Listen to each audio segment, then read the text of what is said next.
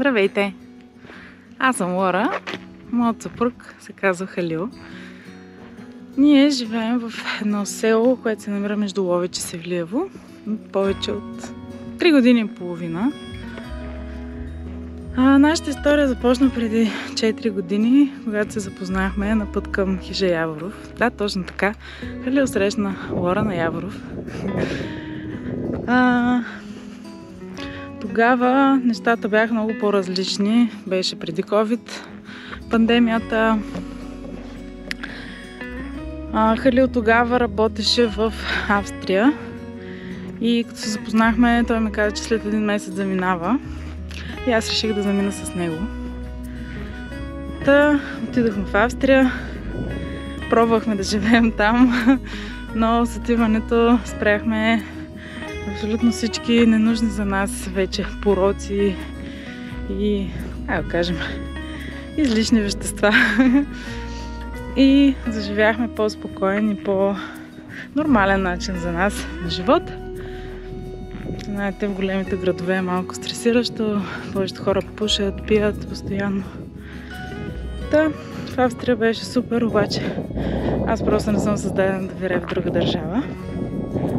И усетих някаква липсва, усетих празнота и много исках да се върнем в България, да живеем тук. Как да не искаш? Вижте какво има зад мен. Спокоен живот. Върнахме се и почнахме да търсим къща, защото и двамата нямахме къде да живеем. Моята баба имаше къща на село, обаче реши да я продава. Халил има къща, но я споделя със своите роднини. Решихме да намерим място, на което да заживеем заедно, да започнем на чисто, да създадем нашето семейство. И тръгнахме да търсим към съседното село. Обаче спряхме тук, видяхме гледката и аз казах, това е нашата къща, тук искам да живеем. Отне време докато намерим конкретната къща, но не беше много трудно. Мисля, че третата къща, в която влезнахме, беше нашата. Аз забравих да спомена, че плана беше да обикаляме около 20 различни села, които си бяхме набелязали конкретни къщи. Но, както вече ви казах,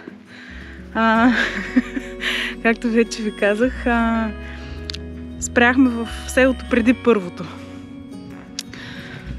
Харесахме си нашата къща, оформихме документи и изключихме сделка след около месец. И на 1 юни 2019 година официално почнахме да живеем в нашия дом. Но тогава много неща се случиха, преминахме през много трудности. Градината цялата не беше обработвана от поне 7 години. Бабичката, която живееше, баба Еленка, беше починала преди 7 години. И къщата беше съответно в доста така плачевно състояние. Халил даже малко трудно прие факта, че ще купим точно тази къща, защото имаше много ремонти наистина предстоящи. Имаше много неща, които трябва да се направят. Както виждате на снимките, покрива бяха 2 покрива съединени и имаше една ламарина по средата. Представете си, вътре в коридора капеше и валеше, когато навън валеше, вътре се изливаше вода, буквално, в коридора. И беше доста така драматично първите месеци в нашия живот. Докато направим покрива, ремонта, започнахме го с един наш познат, приятел на Халил, който каза спокойно, двамата ще го направим, тук за 4-5 дни ще стане. Разпокрихме всички керамиди, обаче се оказа, че повече са счупени, трябва да купим нови. И за мен това беше много голямо изпитание. Чувствах се много стресирана през цялото време, много се притеснях дали ще стане.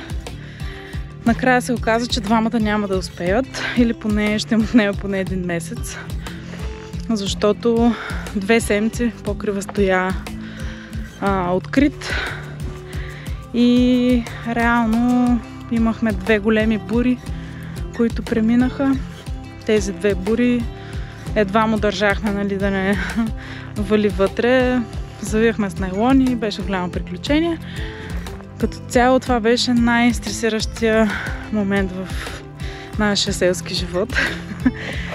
Нямахме 1 месец вода, миехме си съдовете при съседите. След 1 месец най-накрая ни прекараха вода. После нямахме баня още 2 месеца. Не заживяхме юния, чак септември имахме баня. И тези моменти обаче си ги спомням с голямо умиление, защото помня много добре как се пълнихме душа, да се къпем навън. Как всеки ден нямахме търпение да приключи работния ден и да се изполеем с 2 литра вода. Слънчева обаче, топла, хубава. И да, беше много приятно, беше много романтично. Нямахме никакви огледала в цялата къща. Въобще бяхме забравили как изглеждаме. И се чувствахме наистина свободни.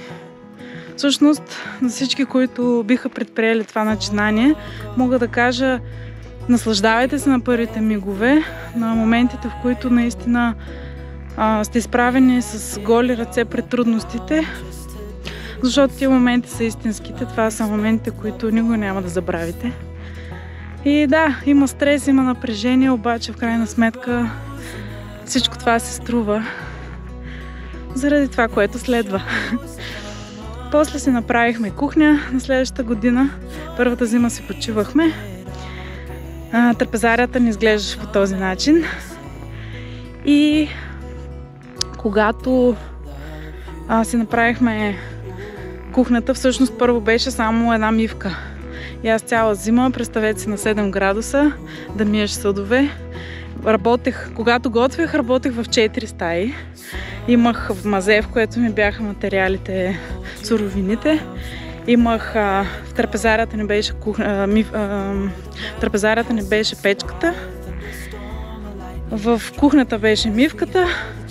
И в стаята, в която спахме, беше една маса отрупана със съдове и посуда. И представете си колко ми беше сложно да ходя, да взимам съдове, да готвя, да взимам продукти от другата стая. Отоплявахме само една стая с една перничанка. И беше много трудно. Обаче, пак казвам, това бяха моменти, в които се чувствах много свободни. О, какво слънце изпече! После направихме си банята, септември месец. Отнени може би около 15 дни.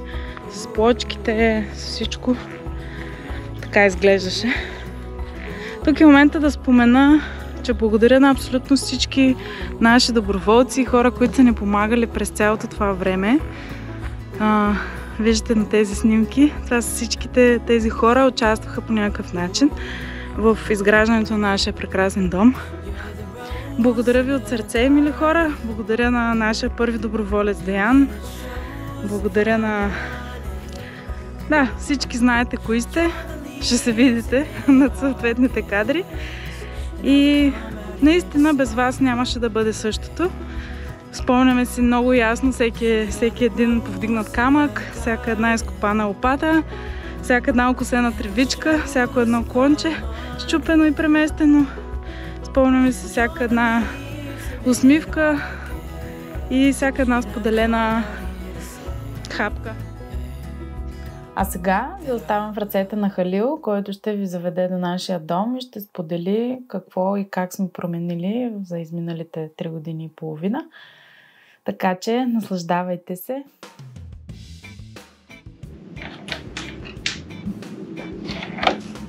Здравейте! Това е нашия дом. Заповядайте да ви разведа.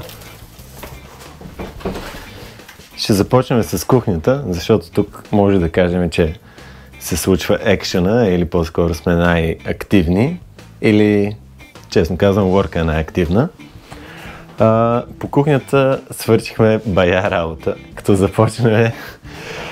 Откъде да започна се чуда, да. Първо, тук имаше една стена, която скриваше пространството под стълбището ние решихме да използваме това пространство и тук да сложим нашият хладилник и други неща. Също така, тук имаше една стена, която ние решихме да разбиеме, за да направим врата към помещението, което ще ви покажа след секунда. Всичко беше измазано с кирпич и отгоре варосано десетки пъти, но ние махнахме врата и старата мазилка и извадихме красотата на тези дявани на ръка камъни. Камъните фугирахме с смес, която си правихме ние с Лорка, мраморно брашно, с бял цимент и малко вар. И се получиха леко бежевки, но на нас в общи линии ни харесват. След това ги измазахме. Стените пък измазахме с кирпича, който махнахме от северната стена, защото пък натам бяха тухли и след като ги измазахме с кирпича, тази стена я минахме с безир. И заради това има такъв по-интересен ефект. От тази страна пък решихме да не мажеме безира, да го оставим естествена глината, така каквато е. И естествено, както всяка почва, тя си се пука на места и си се наглася, но това спря да ни притеснява. Друго за кухнята, мога да кажа, че шкафовете си направихме сами, горе-долу сами, защото нашия комшия бай Стефан бая помогна. Тези шкафове направихме от едни 2-сантиметрови дъски. Този шкаф тук отзад се намираше на втория етаж в нашата къща, като я купихме, и за да го свалим тук се наложи да махнем един от прозорците и беше сериозна организацията. Пода решихме да бъде естествено дърво, просто за да се впише с цялата атмосфера. Тук една част се наложи да покрием с ламперия, тъй като една от гредите беше изгнила и преправяна, и за да скриеме дефекта, се получи ефект. Таван на 2 нива. От тази страна мога да кажа, че фугирахме разстоянията между дъските с трици и лепило C200 и се получи доста добре. В смисъл, като че ли още държат вече от 2 години. Тази лампа сами си направихме. Това е един пръстен, който изрязахме от една черница. Черницата естествено си е жива и вече стана дори още по-голяма. Това е в общи линии. Малко стари неща, малко нови неща и крайният ефект е такъв. Тук е нашата баня, която въобще не изглеждаше по този начин, когато купихме къщата. Тук имаше една стена, пък тук имаше една врата. И ние реално зазидахме вратата, пък избихме стената и така се получи едно широко пространство. Гредите решихме да запазим и ги шкурихме и умаслихме, като дъските над гредите останаха с пространство помежду им, а от горната страна сложихме подпокривна мембрана, която да задържа влагата, нали, да остава тук. В общи линии това е единствената стая, в която сме използвали гипсокартон и целта ни беше да изправим стените, за да може да има горе-долу прави ъгли и ефектът е вау. Търсихме майстори в Ловеч, те не искаха доста пари и накрая се наложи с Лорка да се научим да лепиме плочки. Така, място, където са нашите ценности и резултата на нашия труд, може би. Затова за тази стая може би е най-добре Лора да ви разкаже, защото тя е човек, който се грижи за плътното зареждане. Имаме компоти, имаме лютеници. Ако се наложи да не излизаме от къщи за няколко месеца ви гарантира че ще оцелеем. Да, доста хора като не идват на гости носят вино или ракия, че даже и уиски мисля, че което си остава за склада. Това тук е нашата всекидневна. В тази стая също отметнахме бая работа. И прекараме доста време всеки ден. Всеки ден. През зимата мога да кажа, че вечерите, през лято не е толкова много. Тук също премахнахме шперплатения таван и изведнъж се показаха едни красоти, може би на около 80-90 години. Изкурихме всичките греди, пак фугирахме разстоянията между дъските с C200 и трици. Тук решихме да запазиме ламперията, която беше накована от старите собственици, а просто да я боядисаме бяло и се получи един такъв леко гръцки стил. Ето тук едната част беше изгнила и се наложи да я преправяме, но с тези трици и C200 просто е трудно, ако човек не знае къде точно е преправен, да забележи. Комина благодарение на един наш познат го направихме с камъни. Той каза, че би изглеждало добре и ние веднага се фърлихме с идеята. Тук може да забележите това мендерче, което също направихме сами. Самата конструкция беше в къщата, пък ние решихме да запазиме и вместо да купуваме луксозен кожен диван, да наковеме върху винкелите лампери. И се получи доста прилично. Отгоре до напрените ги облякахме с плат. И това е ефект. Възглавниците пък наш приятел не ги уши. Пода също решихме да бъде с естествен материал.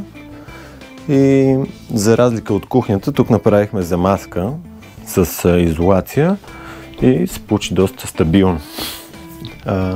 Този шкаф също мога да кажа за него, че може би 100 годишен и рециклиран. Ако за съжаление нямаме кадри на него, но когато преди да го възстановим беше целият с изпражнения от птици, миришеше на мишки и изглеждаше съвсем различно, но след като го изкурихме и лакирахме, заприлича на една антика.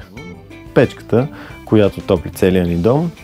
За печката се информирахме доста дълго време преди да я вземем. Може би десетки часове сме чели различни коментари и мнения относно отопляването на твърдо гориво. В интернет. Аз слушах, Лора четеше, но накрая избрахме печка с вторично изгаряне на дървата, с защита от прегряване, също така доста икономична, мога да кажа, и я свързахме с медни тръби, които върват из цялата къща на втория етаж. В тази тук задушевна стая не направихме големи промени, само преправихме таванчето и запазихме автентичния стил. Тук също така си изковахме едно такова, мога да кажа, кралско легло от рециклирани материали. В тази стая също имаме един 100 годишен скрин, който е изкурен и лакиран и просто все едно си е бил тук винаги. Сега ще ви покажа втория етаж, но преди да стигнем до втория етаж, естествено ще минем през стълбището. Когато купихме къщата, тук течеше вода, защото реално погледнато те са две постройки, съединени с това стълбище. Тази каменна стена се пада външната стена на другата част от къщата и в последствие насам е достроено.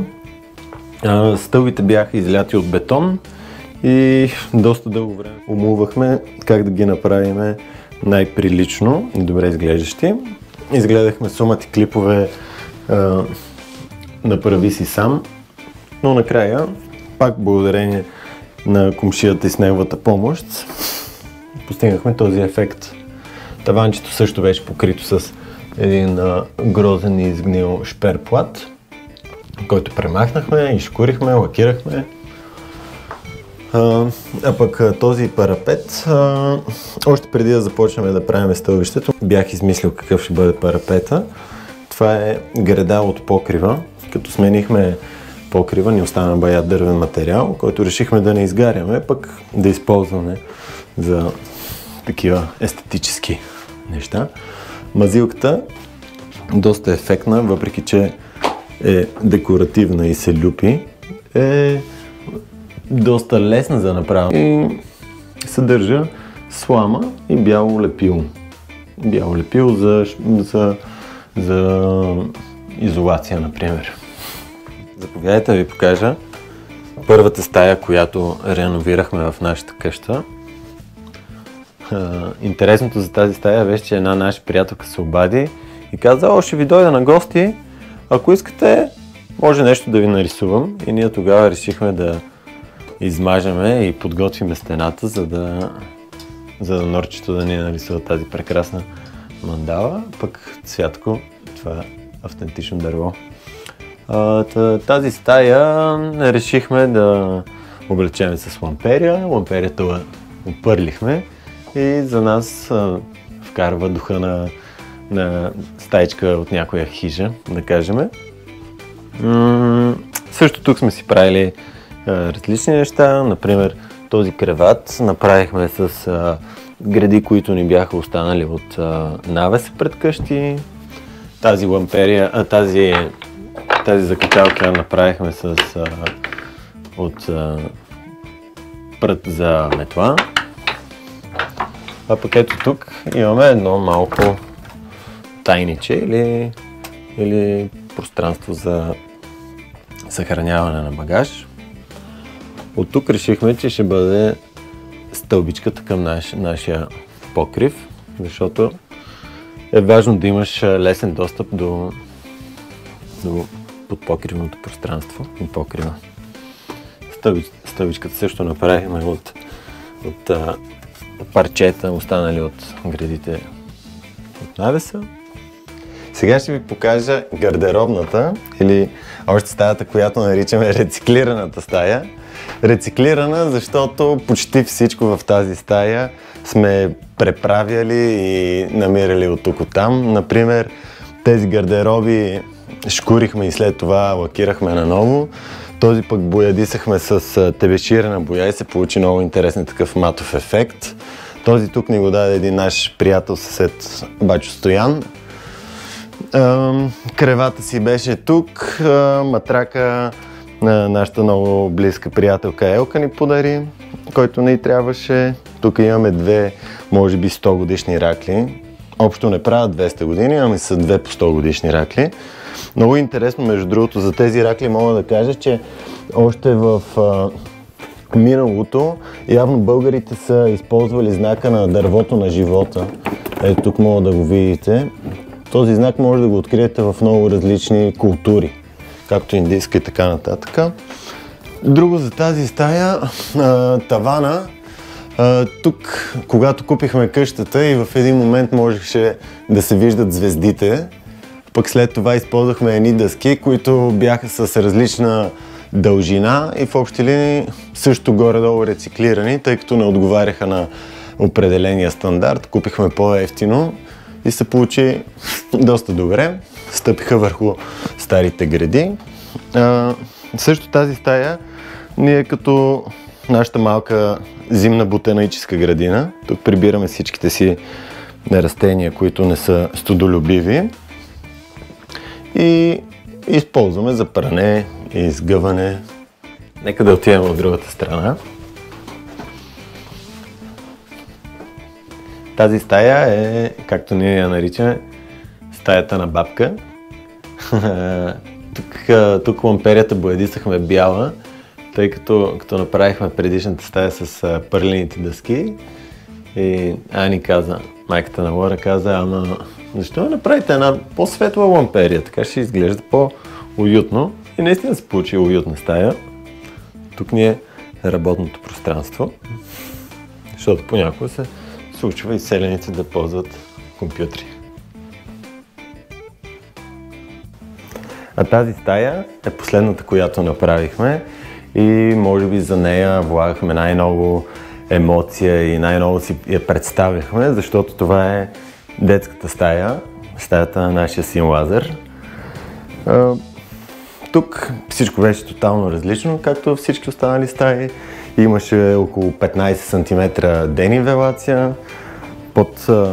Под този корков паркет се наложи да правим ескара, отдолу да слагаме плоскости от ОСБ. Тавана изолирахме с вата, а пък ето този корк тук беше останал от тавана на долния етаж и решихме да го използваме като едно така огромно табло за качане на детски рисунки и снимки. В общи линии тази е най-голямата и слънчева стая и заради това решихме, че ще бъде на стаята за нашия син. Ако ви е харесало това, което видяхте до сега, може да очаквате нашите видеа всеки петък в 8 часа. Идеята ни е да споделяме с вас как отглеждаме детето си, как се грижим за обикалящата ни среда и най-важното е да покажем нещо в контраст с новините по света и у нас, да ви покажем другата страна на живота. А сега нека да отидем все пак да си видим детенцето.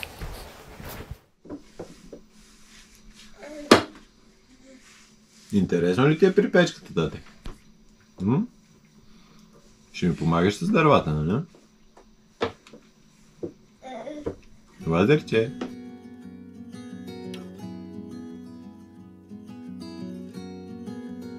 Това беше нашето първо видео. Благодарим ви за това, че ни гледахте. И ви молим да споделите с нас, ако нещо ви интересува, ако имате някакви въпроси, да ни насочите и ще се постараем да ви отговорим или в коментари, или в следващите видеа, за да задълбаем темата.